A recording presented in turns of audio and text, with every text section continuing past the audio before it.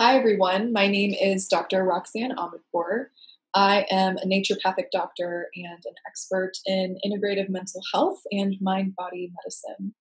And today I would like to discuss emotional freedom technique, or EFT. It's also called tapping.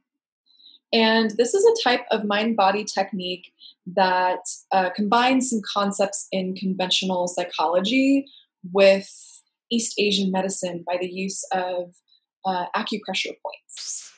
And we use this with patients to help balance and process very strong emotions and emotional experiences. And normally, emotions are something that we all experience. It's a very normal part of being alive and being human. And for the most part, emotions sort of come and go, they're temporary and they happen and they resolve. And sometimes we can get stuck in a particular emotion, or we can have this emotion that's really strong and powerful and very disruptive to our lives. An example might be excessive anxiety or worry, or it could be anger, and an anger that's just sort of stuck. You're stuck in this perpetual state of anger because of something that happened. And when emotions get stuck, they can be really problematic. And emotions live in our body. They're experienced in our bodies. They're just as much a physical experience as they are a mental and emotional experience. And so the research shows that the most effective ways of dealing with strong emotions and strong emotional memories and things like stress are to actually engage the body. So, not to just simply think it away or wish it away, only using the mind, but actually engaging the body so that we can engage the brain and the nervous system and various parts of our nervous system to help balance and process and move that energy so it can shift.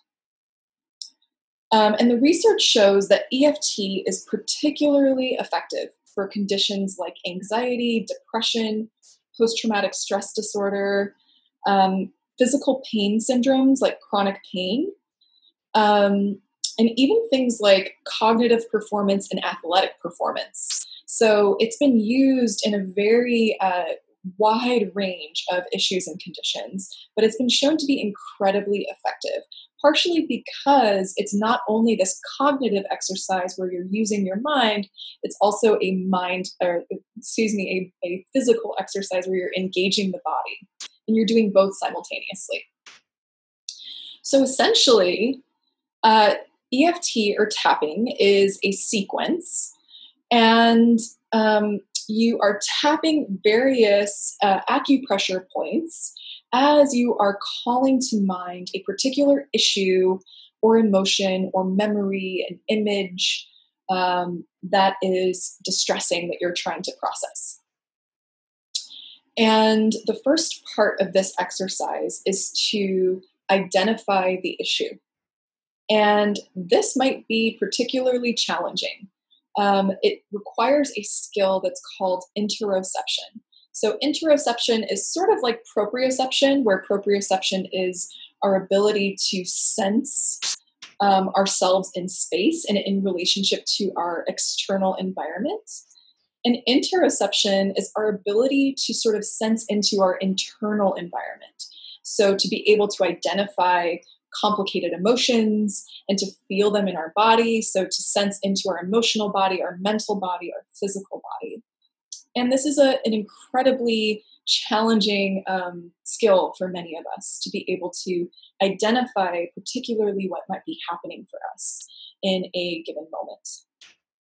So the first step of this exercise relies on interoception. So identifying as clearly as you can what the issue is that you want to work on. So name the emotion, the memory, the pain, whatever that is, and try to give it a name. That's maybe one word, two words, something that's sort of simple. So if it's a complex memory of this situation that happened in your past, try to distill it down to what is the essence of that memory? Is there a strong emotion tied to that memory, or is there an image that's tied to that memory? And use that. And so once you have a sense of what that is, the next step is to rate how distressing this is for you. So you might need to sense into your body, sense into where you're feeling your body activate in response to this distressing memory or emotion, and rate it on a scale of 0 to 10. 0 being not distressing at all, you're cool as a cucumber. 10 being incredibly distressing. And keep that number in mind. And then we're going to begin the tapping sequence by having the issue in mind while tapping this point on the side of the hand, where the pinky finger side of the hand is. And this is called the karate chop point. So you can use 2 fingers, 3 fingers, you can use your whole hand, just as long as you're tapping and there's some physical sensation and contact there. And so as we're tapping, we're going to repeat a phrase 3 times, out loud if possible, but if not, you can repeat it to yourself silently. And so we'll say, even though I have this problem, and so name the issue, I fully and completely accept myself. And so we'll repeat that 3 times. Even though I have this problem, name your problem, I fully and completely accept myself. Even though I have this problem, I fully and completely accept myself. Even though I have this problem, I fully and completely accept myself. So you might take a breath, notice how you feel. Notice if that number on that scale has shifted. Maybe it went from a 9 to an 8. Maybe it stayed the same. Maybe the number jumped up on the scale. Just notice what's happening for you. The next step of the sequence is to tap some acupressure points while we call to mind the issue. So we want to hold the issue in our minds as we go through the various points. So we'll begin at the top of the head. So again, you can use 1, 2, 3 fingers, just tapping. And so as you tap, call to mind the issue, my problem. Then we'll move to the next point here on the inner eyebrows and call to mind my problem. Then we'll move to the outer eyebrows, call to mind my problem. Then here on the cheekbones, right underneath the eyes, call to mind my problem. Here on the upper lip, my problem. On the chin, my problem. And then here on the inner aspect of the arms, it's a little silly, but right there, or sorry, not the inner aspect of the arms, the inner aspect of the chest, my problem. And then the final point is here on the inner aspect of the collarbones, my problem. And then pause, take another breath, and notice, where are you on that scale of 0 to 10? Has there been any shift or change? And so you might notice that the number has gone down, and perhaps it stayed the same, and perhaps it's gone up. And if your number is still relatively high, like a 5 or greater, you can go through that sequence again. And each time you do that tapping sequence, it should become less and less distressing. That number should go down. If your number is relatively low, just even after that one session of tapping, you might call it good, and that can be your practice of the day. And if there's some residual emotion that's still there, it's not fully resolved, it's not a 0, you can go back to this karate chop point, tapping here, And again, repeat a phrase.